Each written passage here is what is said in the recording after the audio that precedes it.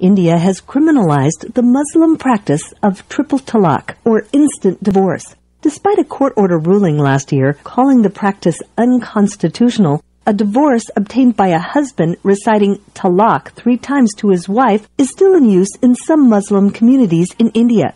Ravi Shankar Prasad, India's justice minister, said the executive branch of the government was forced to intervene because the ban has not been followed. The new executive order calls for a jail term of up to 3 years for a husband using the practice for divorce.